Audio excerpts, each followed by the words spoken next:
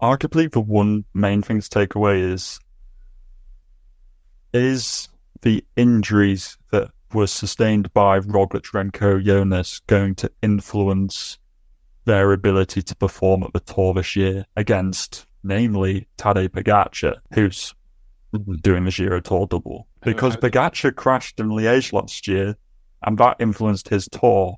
And these guys have crashed at a relatively similar time with arguably worse injuries. Oh, definitely worse. Like, yeah.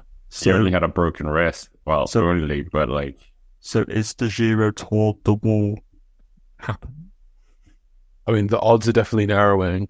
And just how the tables turn here. But I think Vingegaard's one in particular, because it's also the lung damage as well. I think that's going to be really hard to recover from. I'm no doctor. I have 0 medical qualifications. But I can't imagine recovering from, what's the medical name? Pneumothorax is particularly easy. Those broken ribs and the broken collarbone will just make it incredibly uncomfortable to be in a bike for a very long time. He's going to miss out on all of that sort of altitude training. He might even miss out on the Dauphiné. We probably won't even see him racing until the Tour de France. That's going to put a lot of question marks around Vingegaard. For Evenepoel, I think he has fewer injuries to recover from. Evenepoel's bounced back from worse. I think he'll be okay in the Tour de France. I don't think he was necessarily the number one contender to win that race anyway, in like Vingegaard is. And for Roglic, similarly, this is nothing new for him. He knows how to recover well. I think he'll be sort of confident in this. Vingegaard, I don't think has had a major sort of crash-related injury in his sort of major Grand Tour career so far.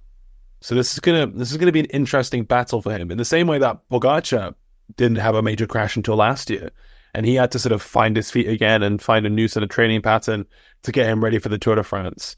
It'll be fascinating to see how these guys build up whilst Poggi goes around Italy. But if we are to believe all the Twitter experts, there's more crashing in professional cycling. And in a wet Giro d'Italia, maybe Poggi is the next rider to potentially crash.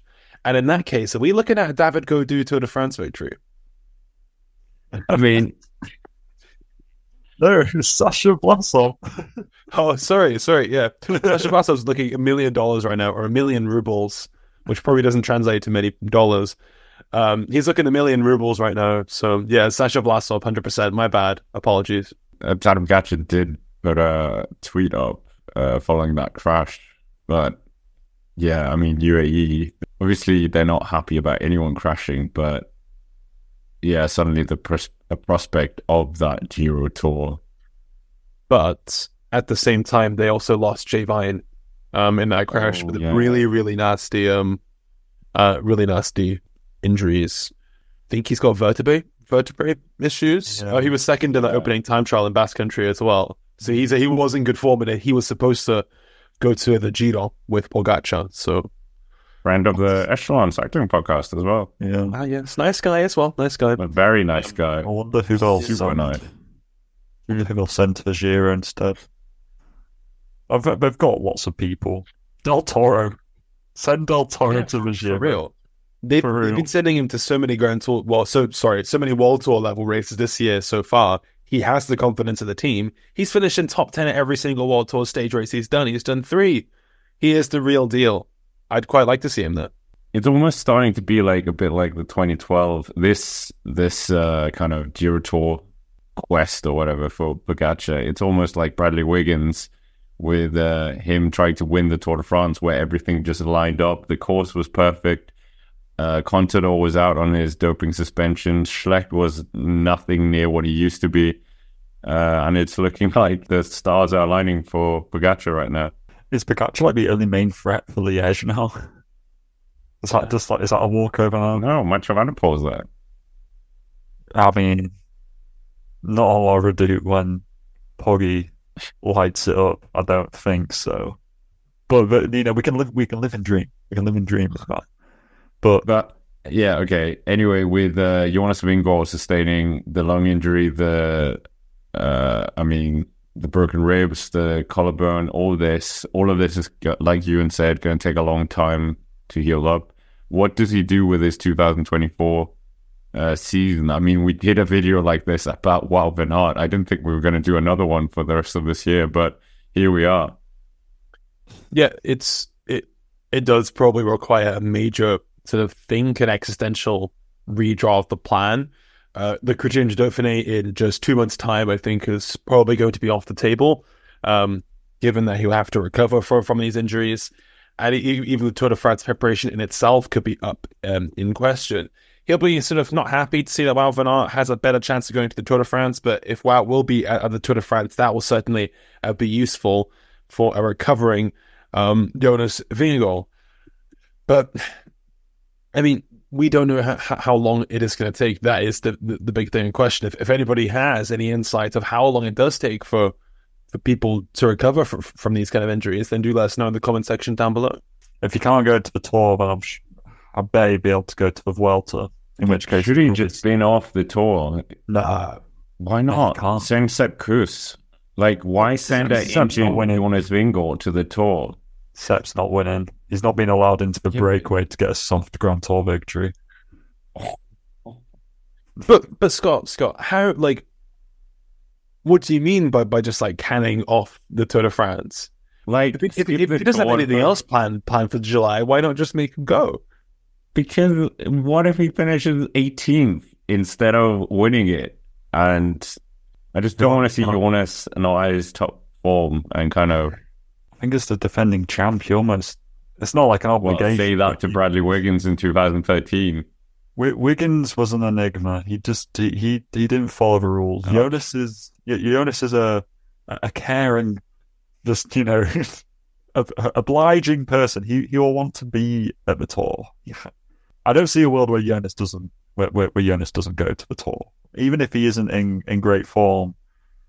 I don't know. I think that he will. You kind of just have to put him there and just see what happens. Even if he's in an absolute just not fit state and he's still in like a hospital bed, then no, he can't. But if he's able to do a decent amount of training, I think you just kind of have to really then a 40% Hail Mary bingo.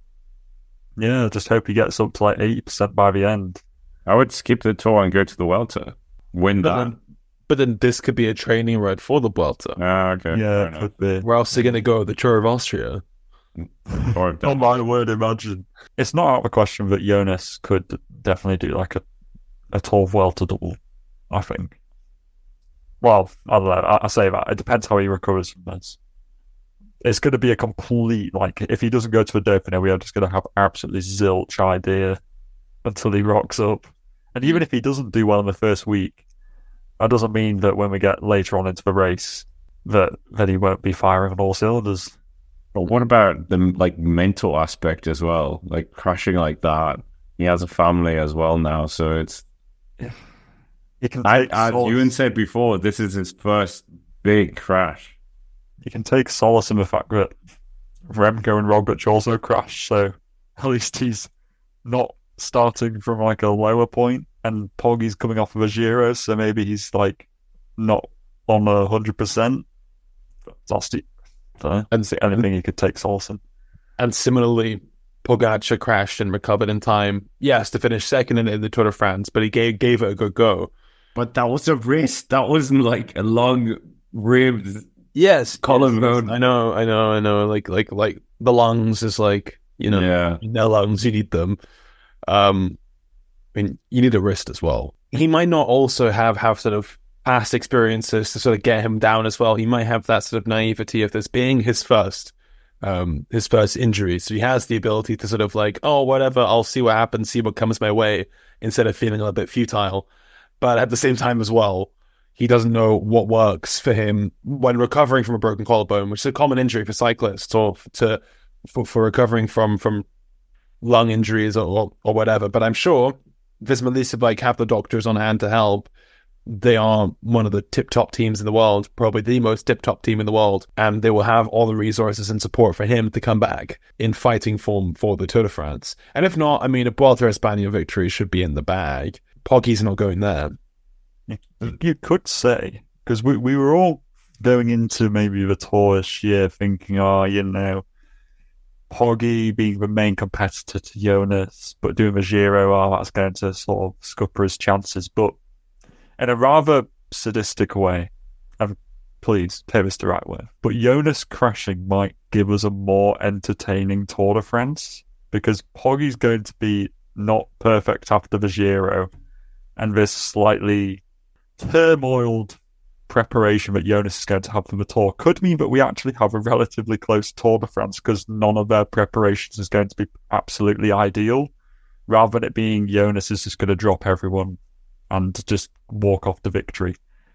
We could actually end up with a more entertaining Tour, which as fans is going to be great, but obviously that has come rather sadly at the expense of other people's injuries. Yeah, and also in the first week of this year's Tour de France, there's a lot of climbing. So if he's not quite there yet in that first week, that could be a downfall for him. But to his advantage, if he does sort of ride into form like he has done in the past couple Tour de France's anyway, there are some crucial stages in stages 18 and 19 where he could really make the difference ahead of that final time trial. So I do have some belief it's going to take a lot of soul searching for him to get back to this level, but I believe he will still be in contention for the Tour de France. And if he's nowhere near that form, I actually don't think they'll send him. I don't think they'll take the risk. Exactly. That's what I said. And now you No, but like, if he is ready, in terms of like, they shouldn't wipe it off his schedule now. That's what I'm thinking. They shouldn't sort of accept it like, okay, boom, Tour de France is gone. You know, they should still try to work towards that point. If it doesn't work out, he does other things. You know, he's not the first reigning champion to miss out on retaining his Tour de France trophy. Are you not a bit nervous with some of the crashes we've seen, like Remco Evenepoel in Lombardia, Egan Bernal with the bus, Froome as well? It takes a long time before they get back, and sometimes they might never get back to where they were. I mean, Pogačar's wasn't, it was a risk. It wasn't this kind of level. Yeah, it does make me worry. He's also at this kind of critical point in his career where he's reaching his physical peak, and if he's sort of using this time to sort of recuperate from a crash, we might have seen the best of Vingegaard in the rearview mirror. But it might take much longer than the 6 months? No, not even 6 months. How long is it to the Tour de France? 3 months.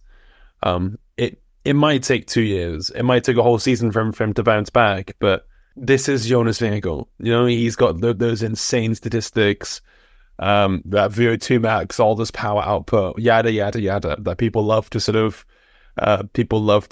share. So I think he will return to the tip top level.